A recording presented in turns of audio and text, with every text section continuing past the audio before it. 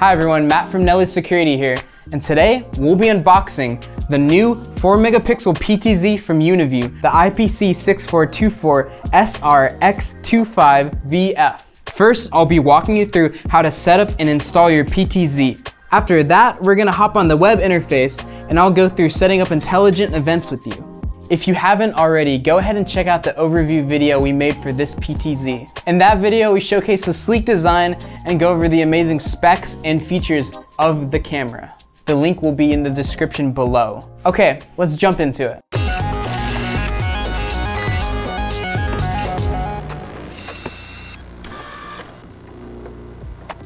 So, we have our PTZ right here. It's a pretty big box. Let's open this up. So right off the bat, we have our 12-volt power supply. Then we have this little baggie here. It has the quick start guide. There you go. Then we have our weatherproof grommet here. And then we have 2 hex wrenches for installing your PTZ or getting into the back of it. I'll show you that later. So we have this mounting adapter. This mounting adapter is going to be used to screw into our mount and then hang our PTZ from this. So this is very handy. Next up, we have the PTZ itself. And here it is. Wow. So right here we have this 360-degree pan. And then we have this 90-degree to -15-degree tilt right here. Really nice. And then right here, we have the IR window that allows this PTZ to have 330 feet of IR range, which really comes in handy at night. And then in the back here, we have this place where we're gonna unscrew these screws right here, and then we can actually get to the internal storage, which is a micro SD card slot. All we're gonna do is put in our micro SD card, and then there you go, you have internal storage. Let's take this thing off actually. All right, so there's a place right there that you'll put a micro SD card in for internal storage. Let's take a look at our pigtail here. We have a Ethernet connector. This is for power and also connecting to the network. Then we have right here, this is gonna be your 12-volt DC connection right there. Right here we have a BNC connection, and that would be for connecting to a spot monitor if you wanna do that. So if you wanna hardwire to a PTZ remote control, you have this little set of wires here. This is gonna be your RS485 connection. Then we have a audio in and out. And then finally we have an alarm in and out right here. So that is the pigtail. So now that we just unboxed the PTZ, let's go ahead and install the PTZ. Okay, to install your PTZ, you're gonna want your mounting adapter, your mount, and then a hex wrench. So with this hex wrench, you're going to loosen these hex screws. And the reason for that is because at the top of the PTZ, we have these 2 screws, and those 2 screws go through right here. We will twist the PTZ onto the mounting adapter. When twisted, the PTZ will be stopped by this screw. Then we will tighten the hex screws to fully secure the PTZ. Okay, let's screw the adapter to the mount. Go ahead and loosen these screws on the mount.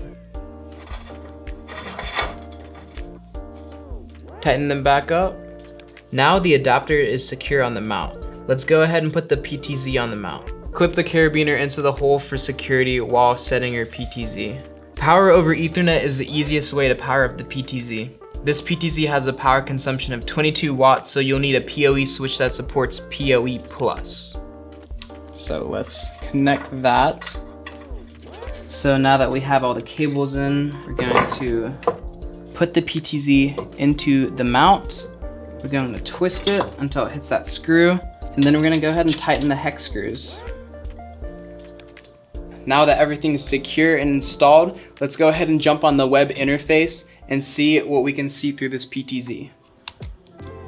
And here we go. This is the web interface. On the top right hand corner, we have the live view PTZ controls. Here you can pan, you can tilt alongside a speed slider.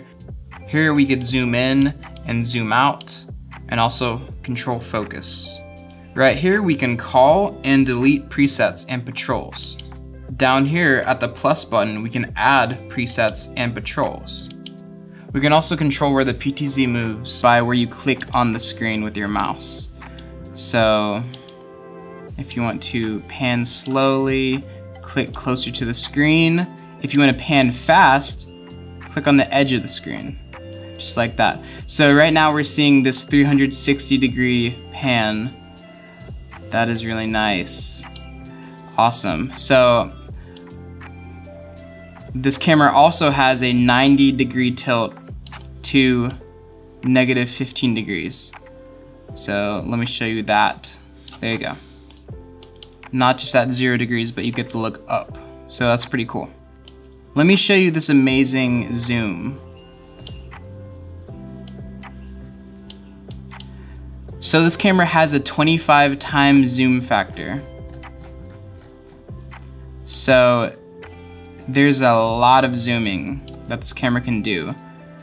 So right now we are at 120 millimeters, and then let's go out to 4.8 millimeters, like that.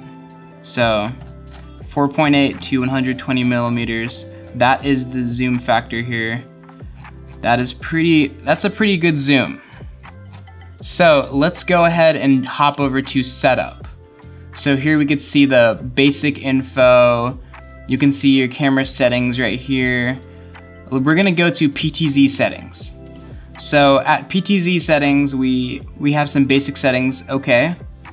Here you can put a number of seconds for the PTZ to time out. If it is stuck spinning for whatever reason, you'll be able to put a number of seconds where the PTZ will time out the spinning. So it'll stop spinning after 10 seconds, which is pretty great. Okay, home position. So the home position, you can set a home position for your PTZ. This is where your camera will look at after the allotted number of time you want. So let's put the home position to eye chart, and then after 10 seconds, it'll go to the eye chart, which is our home position. Let's save live view. Okay, so we're already here. So let's just zoom out and we'll look over here. Okay, so after 10 seconds, it should go to our home position, which is eye chart.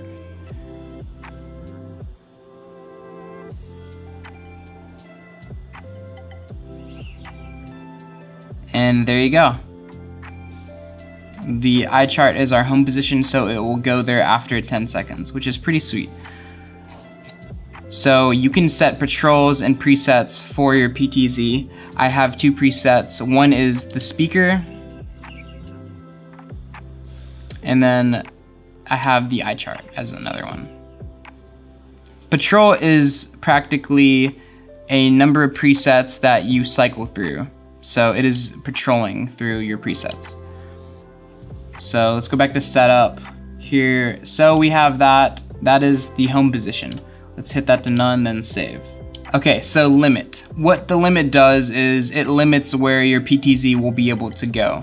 So let's say you want to cut off a side of the room for the PTZ not to be able to turn to and look at for whatever reason. You can actually set that.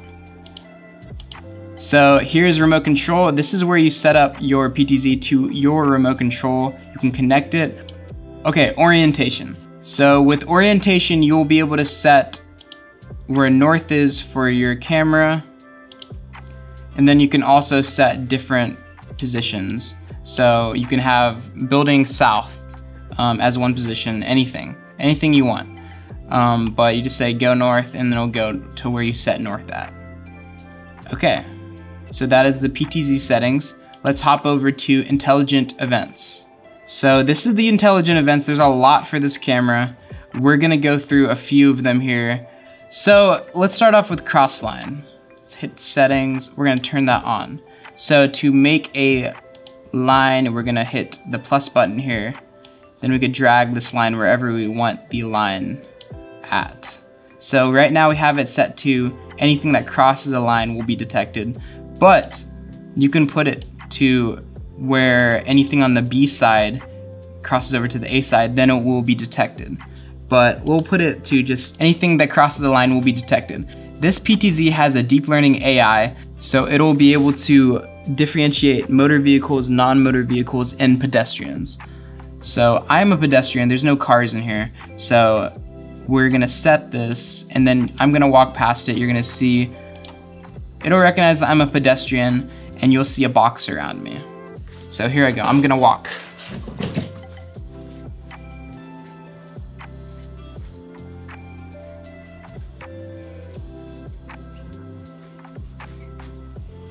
Okay, all right, cool, awesome.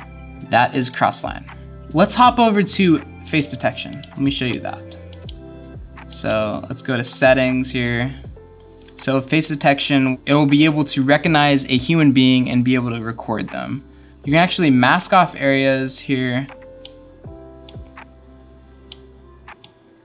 So anything that comes through this door, the camera will have face detection for. So let's set that.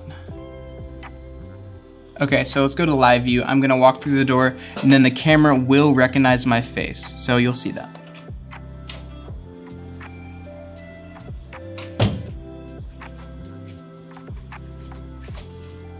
And that is face detection. So let's turn that off. Let's look at auto tracking. Auto tracking is pretty sweet. So this camera has auto tracking.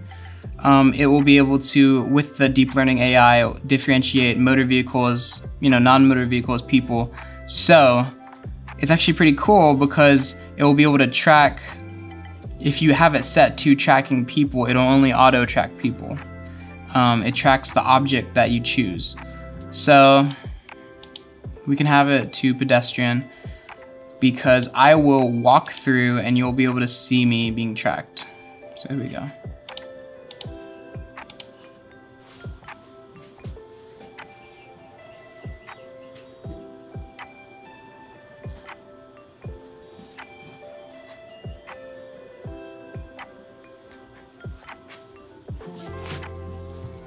So that is pretty cool. That is auto tracking. If you're wondering, this camera can auto zoom also. So if you have it set to auto zooming, it will auto zoom whenever the camera needs to. But you can also set that to just having the current zoom where it doesn't change. But yeah, that is auto tracking. So other smart events here, we have people flow counting. And pretty much what that is you can set up a line and maybe wherever your camera is at, if it's at a parking lot, for example, this camera will be able to count how many people cross the line or enter the area. So anyone who's walking towards the building, it will count that. If you have it set to leaving the building, it will count that also. So that's pretty sweet. So then we have crowd density monitoring that will allow you to track how many people are in an area. So as you can see, there's a lot of intelligent events for this camera. So there will probably be a lot of ways that this camera will be able to fit your needs. So that's all we have. If you found this video helpful at all, go ahead and leave a like down below, leave some comments, ask some questions. Thanks for watching. I'll see you in the next video.